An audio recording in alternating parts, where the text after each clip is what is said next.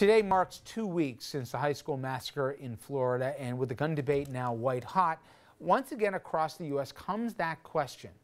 What happens next when it comes to guns?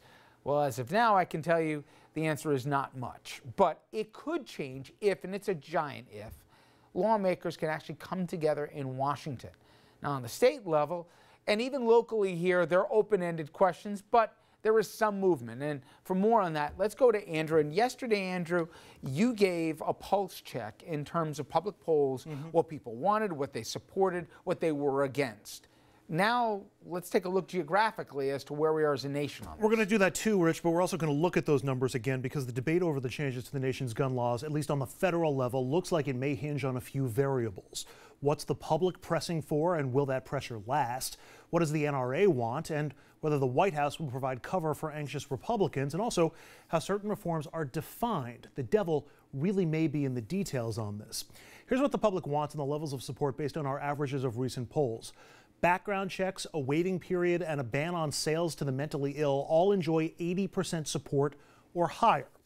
But only one of those reforms, enhanced background checks, is among those likely to even be considered by Congress, along with raising the age for gun sales and a ban on bump stocks. And each might fail to pass through Congress. Once again, it's the details that will matter. On background checks, there are two proposals bouncing around in Congress right now. One would strengthen background checks by boosting the requirements for federal and state agencies to update records they give to the FBI, give incentives for states to do so, and penalize entities that don't. Now, this measure has some bipartisan support, but it still appears short of the votes needed to pass in the Senate, to say nothing of the House.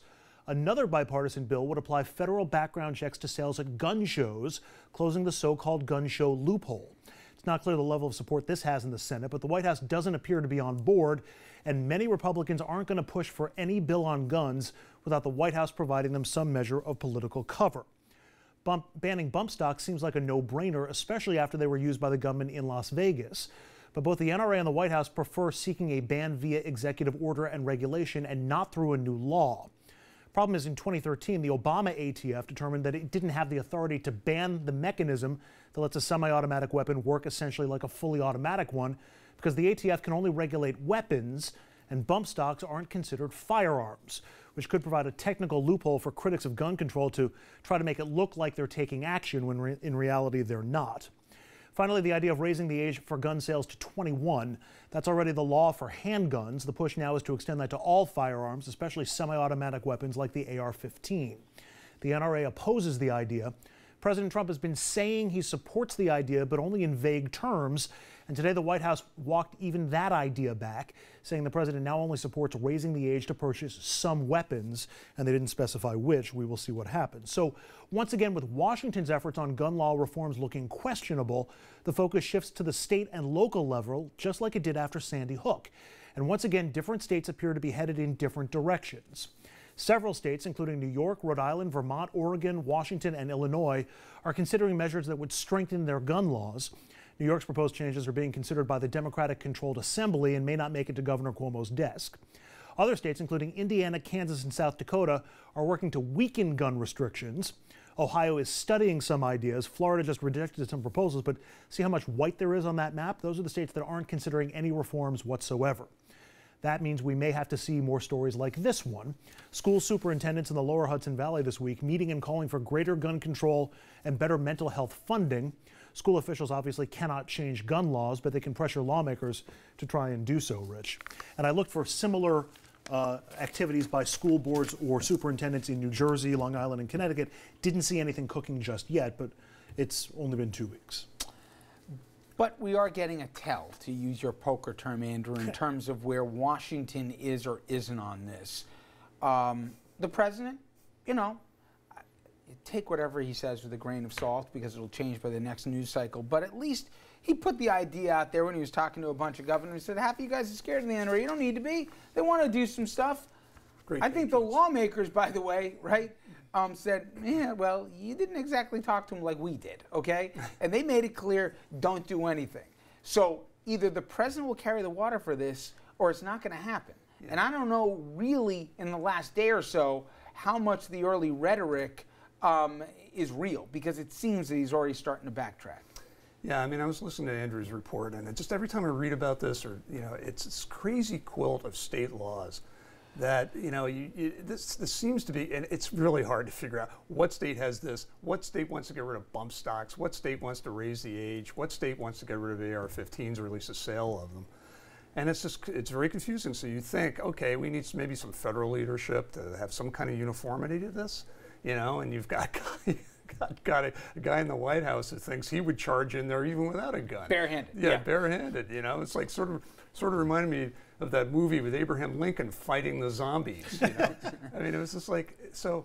Yeah, I mean, it's a question of leadership. We haven't really heard from Paul Ryan, have we? And we haven't heard from Mitch McConnell. He said specifically today, which I thought was interesting, I'm going to wait for the president to tell us what he wants us to do. Well, I think the tell from the president was the walking back of the 21-year-old age requirement, when at first it was going to be for all rifles and all long guns, and now all of a sudden it's selected guns, and we'll see how long that lasts. Keep in mind, he spoke over the weekend to Chris Cox, who is one of the public faces of the NRA, and I believe he had a conversation with Wayne LaPierre as well. Both of them. And it's only after those conversations that all of a sudden the White House is like, not so fast. Okay, so here's the variable.